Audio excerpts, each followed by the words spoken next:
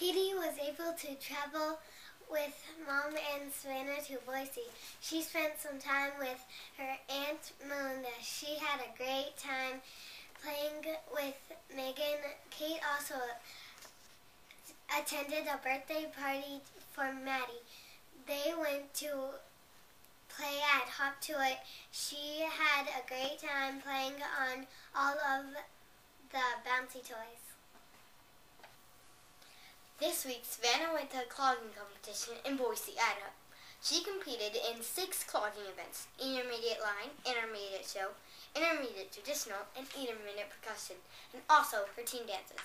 She was able to score second place in all of her events, although she did not qualify for her national competition. It gave her a chance to show her stuff in front of the judges. She knows that with a little bit of practice, she will score first place medal at Pocatello competition in March. Great job, Savannah! Andy competed in a basketball tournament in Kimberly, Idaho. He played against Minico Jerome and another team that is unknown. Andy played very well in each game and has improved his dribbling skills and passing skills. Although Andy played well, his team was only able to pull off one win. Andy isn't sure when his next tournament will be, but he is sure he will be ready to give it 100%.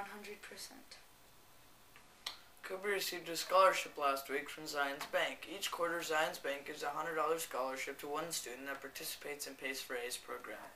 Kobe was the winner this quarter, so the bank manager presented him with the scholarship over to Leary Junior High. The principal and vice principal were also in attendance and congratulated him for his hard work at getting straight A's. Kobe will be saving the scholarship money to help pay for his college tuition.